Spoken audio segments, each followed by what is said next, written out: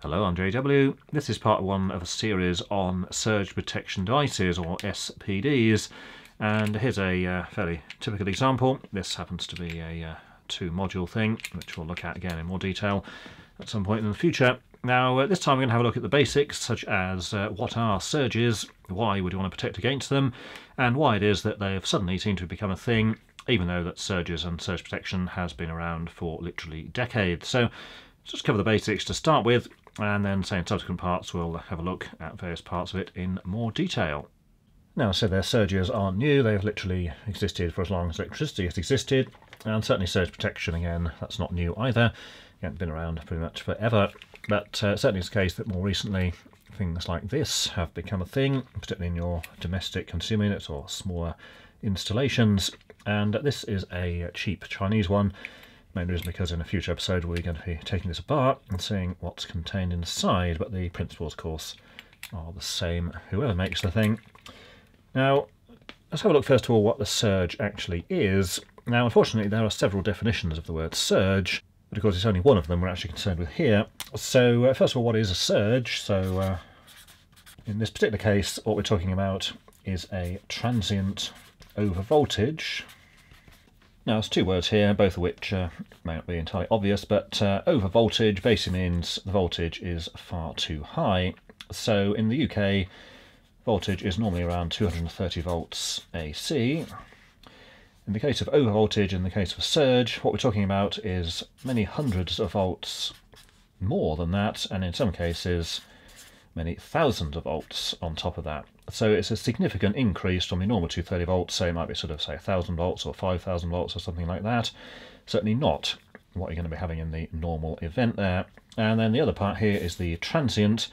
This means it's extremely short in duration. It's not something that's going to stick around for any length of time.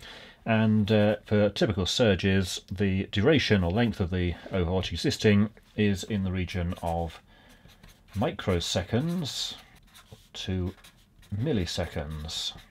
Now, a millisecond is 1/1000th of a second, and you might be familiar with that, things like RCDs, which obviously trip and say things like sort of 40 milliseconds or 200 milliseconds, and a microsecond is 1/1,000,000th of a second. So these things exist for a very short time, a very tiny fraction of the AC waveform, but whilst they do exist, it is very high voltage, many hundreds or thousands of volts more than you would normally get. So in the context of surge protection, this is what we're talking about.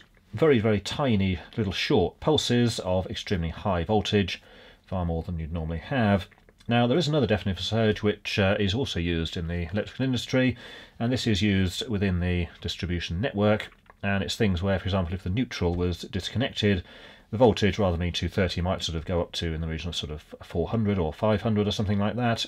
And again, if there's some other problem within the network, it could go out of range. But that is something which typically exists over a period of many tens of seconds or even minutes, and it doesn't go particularly into 1,000 volts, it's only a few hundred. So the other definition of surge is valid, but in the case of surge protection, it is not what we're talking about. It's an entirely unrelated and separate thing. We're only talking about extremely high voltages for an extremely short period of time.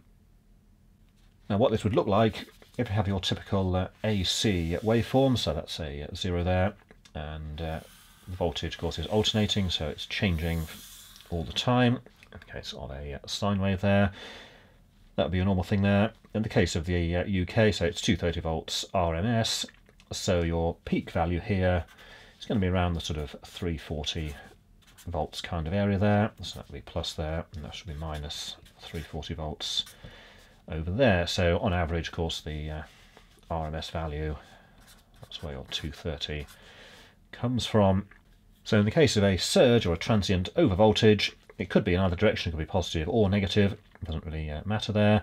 And what you would actually see is that the waveform would be coming along like this, and then suddenly you'd have a huge spike like this for an incredibly short duration, and you might have another one here, so it might sort of go way off up there, and there might be another one here like that. So very, very short pulses, but quite large in the actual total voltage there.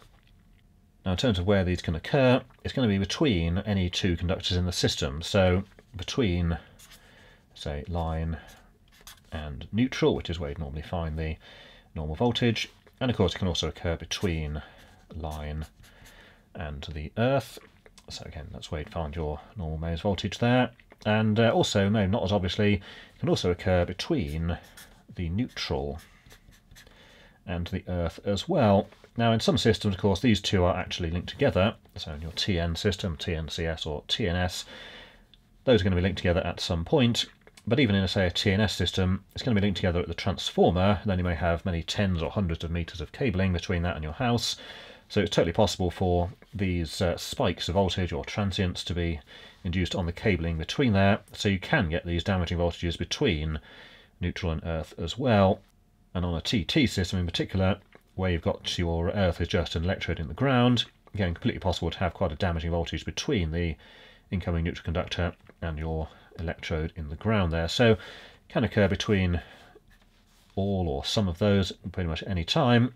And the other thing, of course, it can occur between, certainly on a three-phase system, is between two phases or two line conductors. So pretty much between any of the conductors that you would have in a typical installation, and it can be found between any or in fact all of those things. And as well as the power cabling coming into the building, it can also be found on other types of cabling. So for example, data cabling, telephone cabling, and you might have things like sort of TV aerials, satellite dishes, and in fact any kind of conductors which come into the building from some outside source. So although certainly in terms of consumer unit or the electrical installation, it's most likely to be between the actual conductors here, don't forget about other conductive things coming into the building. Any of those things can and quite often do have surges or transient overvoltages on them, and it may be necessary to provide protection for these as well. And have a look at this particular example here. We'll see that it's got three connections here, so line, neutral and the earth or protective conductor there. So again, that would cover between all three of these combinations. And in the case of a multi-phase device, of course, it would have additional modules for the additional phases as well. So that's a fairly typical example there. Now, where do these things come from? Well, there's several causes for these things, and the most likely cause here is lightning. Now, in most cases, we're not talking about lightning striking your house directly. Now, of course, that can happen in rare instances, but basically, if lightning is going to strike, say, domestic property directly, it's going to be a huge amount of damage, things are going to be on fire, half the wall is going to be blown out, and so on. So, although that is a possibility, generally that's not what we're talking about. So, lightning strikes, and there can be two types of these. More likely to strike onto cabling, so we've got directly onto cables, and this will be cables outside of the actual installation, such as overhead lines or underground lines, or possibly onto things like transformers or other network equipment. And the other one is indirect strikes, and this is where you may have a lightning strike, say between one cloud and another, but because that's in the vicinity of some electrical cabling, you'll get an induced voltage on the cabling simply due to the fact that you've got inductive and capacitive effects there. So whilst this is straightforward and obvious, the lightning strikes the cable and then you get a large voltage on that cable. This one, you might say have a cloud here, there might be a cloud over there in the sky, and then below that on the ground you might have some poles here with cabling on them. So a direct strike in this case would just be from the cloud here onto the cabling itself. Of course, that's going to induce a voltage on the cabling here. And then the indirect would be, say, from one cloud here, it could be a lightning strike through the air to another cloud. Because you've got a large current flowing here in parallel with another conductor, then of course you can get a voltage induced on the cabling just by the fact you've got very high current flowing here, so either due to inductive or capacitive effects there, and that can be coupled into the cabling even though it doesn't directly strike the cable itself. Now, those effects are not restricted only to overhead cabling. Now, overhead cabling may be more likely to be say either struck by lightning directly or have a voltage induced on it, but even if the cables are buried underground as we've got here, again, it's totally possible for lightning to actually strike these. So if there was lightning strike from this cloud here, going to strike the ground, it's still going to be putting a fairly substantial voltage onto these cables, because bearing in mind this lightning has just jumped from a cloud to the ground. That could be hundreds of meters. The fact you've got a cable buried, say, a couple of meters underground pretty much irrelevant in terms of the scope of the massive voltage and the huge current we've got going through here. And just as with the indirect strikes, even indirect strikes across here, we're still going to get a huge magnetic field around this massive current flowing here. And again, that can actually affect anything within the vicinity, including stuff that's underground. And of course, you've also got a lot of other stuff above ground, like, say, transformers and switching equipment and all kinds of other stuff. So pretty much lightning strikes anywhere are likely to have an effect on any kind of electrical equipment, whether it's in the ground, above ground, or pretty much anywhere else. Now, the second main cause is due to switching. And these were ones that were created within the electrical installation or the distribution network itself. And one fairly common example was here. If you had a large electric motor, this is a massive inductive load, so when it's spinning up, it's going to draw a fairly substantial current. But if you just disconnect the power here by switching it off, the motor's still going to be turning, and because it's turning, it's going to act as a generator, and you're going to get a big pulse of voltage coming out of there back onto the conductors you've got. Now, if it's a double pole switch, probably not a problem, but of course if it's a single pole switch, your neutral's still going to be connected, and that's going to put a fairly large pulse of voltage back into the distribution equipment. So any kind of inductive load there can cause this sort of thing, and also so can pretty much anything else. So even things like capacitive loads and whatever else, switching those on and off is going to cause disturbances on the electrical wiring within that building, and even in other buildings in some cases. So switching of various loads can and often does cause transient overvoltages, which again can cause problems for equipment elsewhere within the installation or even related installations nearby. Now, as I said before, surges like this, or transient overvoltages, have existed pretty much the whole time that electricity has been in use, because, of course, lightning strikes have been around since millions of years, and surge protection in itself isn't particularly new either. Again, it's been around for a very long time. So why is it that suddenly it seems to be a big thing? Well, the answer to that is that until fairly recently, most of what was in a typical installation wasn't actually going to be really affected by these transient overvoltages, or if it was, it didn't really cause any kind of a big problem, because if you look at certain older equipment, so certainly in, say, a domestic situation, if you have a look at was what in, say, a typical house a few decades ago, you would have things like the cooker or oven or whatever. All that was in there was basically a heating element, and in most cases several of them, but it's just basically a resistor inside a metal casing. So shoving a fairly high voltage on that for a fraction of a second, probably not going to do any damage there. If it was high enough for long enough, it could theoretically arc over to the earth casing and might cause some damage, but that's pretty unlikely. And of course your typical lighting would be the incandescent lamp, and again that's just basically a resistive element. When you shove current through it, it heats up and gets white hot to illuminate the room. So if you just shoved a very high voltage through there for a fraction of a second, it's going to slightly increase the temperature of that. But again, it's not really going to do anything, wouldn't even notice. If it was really extreme, it might cause the thing to fail, but then of course just go down the shops and buy a new one, and that would be like 50 pence or something. So even if it did bust, well, on the rare occasion it did, well, who cares, because it probably was going to break anyway. So again, not really a big problem there.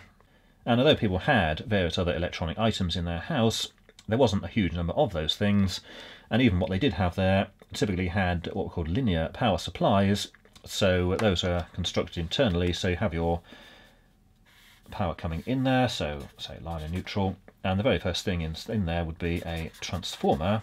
So you had your 240 volts there, as it would have been in the day, and then you have a little winding there, probably for 12 volts there. Then you would have your bridge rectifier here,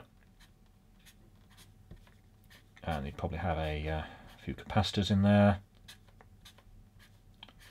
and no doubt some kind of voltage regulator, and then you'd eventually get your, say, 12 volts DC for your radio or whatever else. Now, although surges or transient overvoltages can pass through transformers, in the case of this one here, if you're going to, say, shove a big pulse of, say, a few hundred volts there, it's going to be considerably smaller in magnitude when it gets through here, and because you've got all this other stuff on the side of this, by the time it gets to here, its effect is going to be significantly reduced. So even for electronics of the sort of 20-30 years ago, not likely to cause a huge problem, and again, not something that's particularly common anyhow, because most people didn't have houses stuffed full of electronic devices.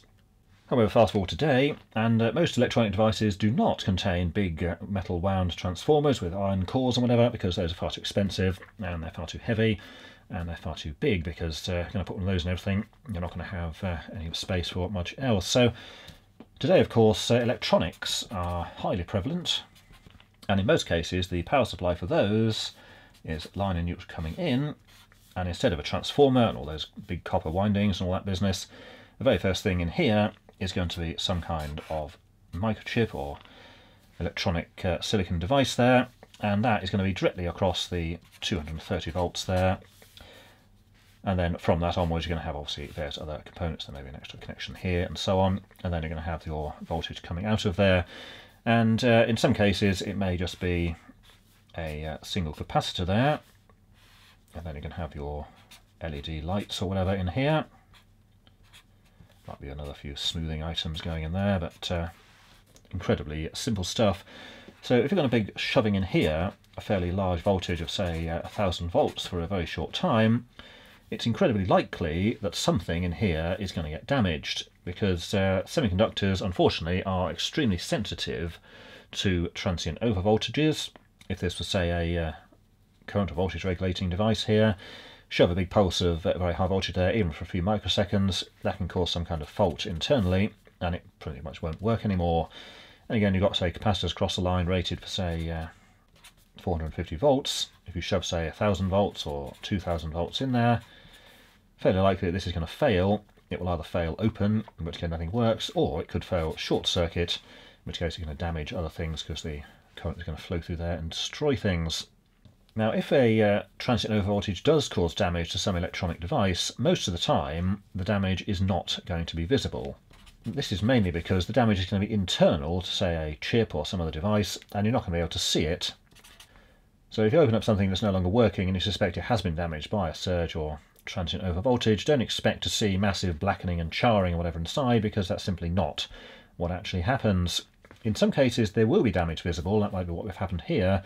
So if this failed short circuit, what would then happen, instead of a very small current flowing through the capacitor, you would then get say the full mains voltage and the full current here. So you might find that all of these LEDs were completely blown because you basically shoved the mains voltage across it and they could all be blackened and charred.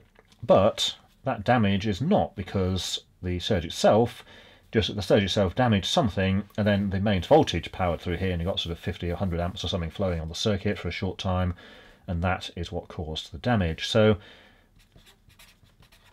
in many cases any damage you can see has been caused by the mains voltage, which has perhaps been caused by some component failing and allowing far too much current to flow through some part of the circuit, and therefore that's when you would see your charred and blackened items. But in a lot of cases it is literally just some electronic component that's failed internally. You can't see any damage. The only visible thing is the fact that the item itself is no longer working. Now, as well as modern electronics being rather more susceptible to damage than certain bits of older equipment, the other major problem is that electronics are now in pretty much everything, whereas in the past, of course, most things didn't have them. So, as we saw previously, things like the oven or fridge or things like that, in the past, of course, they didn't have those, but as well as your usual electronic items you would find in your house, let's say you've just got your cooker or oven, which in the past was just a box of some heating elements and a mechanical thermostat. Of course, these days there's going to be an electronic control in there, and it's usually a clock or something along those lines. And of course, without this part, the rest of it doesn't actually work. On plenty of these, if you don't even set the clock correctly, the oven doesn't even turn on. And even things like, say, a fridge or a washing machine, which again in the past would just be basic kind of mechanical timer or mechanical thermostat or whatever. And of course, these days, a lot of things with motors in actually have inverter drives in there. So rather than the actual motor just being connected to the mains power and it needs to be switched on, it's actually run through another big box of electronics, so it varies the frequency and the power and whatever else as those is more efficient. So again, a fairly common situation, and even without that particular style, you find that plenty of these actually have, again, electronic controls. So again, something goes wrong with that, clearly it's not going to work, and repairing that sort of thing is of course fairly expensive. And some of the other items which you may not have considered are things like the central heating boiler, which again has a printed circuit board inside which basically controls and runs the entire thing. And again, if that's going to be broken, well, guess what, it's going to be many hundreds of pounds to replace. And of course that's before we even get into things such as smart devices, all of which are electronic of course by their nature. And of course this is going to be things such as thermostats, cameras, doorbells like those ones that you can ring and it contacts your phone and all that behind a business there. And obviously there's this whole horde of other stuff which of course people like to have in their homes now. And even if you go back to simple things such as lighting, of course all lighting these days is LED, and guess what, of course LEDs are one of the very things which is easily damaged by transient overvoltages. So even an LED lamp, alright, it's not going to be a huge cost to replace just one, but bear in mind that in the past you just have a single filament lamp hanging down in the centre of the room. These days of course you probably have say downlighters or whatever, might have say 8 or 10 of those in the room. If a whole load of those get busted, again that's not going to be a particularly cheap or desirable situation to be in. Now there are some areas you might think, well there's certainly nothing going to be of any value there, one of which might be a landlord's supply. And this is the kind of situation where you would have a block of flats or apartments, and then each flat obviously has its own individual power supply there, and the landlord supply is what connects and supplies power to the common areas. So normally that's going to be, say, just a few lights, a couple of sockets for the vacuum cleaner and whatever, and probably not much else. So might be tempted to think in a situation like that, well there's no point putting surge protection there because nothing really is going to be damaged. But that's not actually true, because if you think about it, in the corridors or stairways there's going to be some lighting, and of course that's going to be LED lights in pretty much every case. So if you have say a block of flats with say 10 LED light fixtures there and 6 of them get busted due to some transit coming in, replacing those is not going to be just a question of popping in a new lamp or bulb there. More than likely you have to actually replace the whole fitting, and of course you have to get somebody to come in and replace it, and again that's not going to be particularly cheap. It's certainly going to be more than £100 for the sort of cost of surge protection there. And another thing to consider, that most blocks of flats and things have a entry system, and even the most basic of these things can easily run into many hundreds of pounds, even if it's just say 2 or 3 flats. And of course if it's a large block of flats and it has say a video system there, you could easily be looking at many thousands of pounds if parts of that became damaged or destroyed. And then there's always going to be other things such as the fire alarm. Yeah, not something you want to be damaged or destroyed, and again if it was, or some kind of problem occurred with that due to a transient, then repairs to that again are not going to be exactly bargain basement. So even in situations where you might not think there's an awful lot of equipment there quite often is, and again most of it is going to be far more than the £100 or so it would cost to fit the surge protection. So let's look at surge protection, and specifically what these things are and why you would want to protect against them. And certainly in any kind of modern installation, it's going to be stacked full of electronic equipment of various types, all of which is susceptible to damage by transient overvoltages, and therefore, say, claiming that, oh, there's nothing in my house of any value, it's going to be damaged, well, clearly that's a load of nonsense. And things like lightning strikes are actually incredibly common. Alright, there might be a lightning storm where you happen to live at the moment, but certainly across the country, lightning strikes happen all the time, and if there is a period of, say, bad weather or whatever, you can get thousands and thousands of these things within a very short time. And of course, it's not just about lightning, say, striking your house or in the general area. If it, say, strikes power lines far away, that overvoltage can travel considerable distances. So it's not something which is rare or hardly ever happens. These things happen all the time, and all the equipment in the house is fairly vulnerable to these things.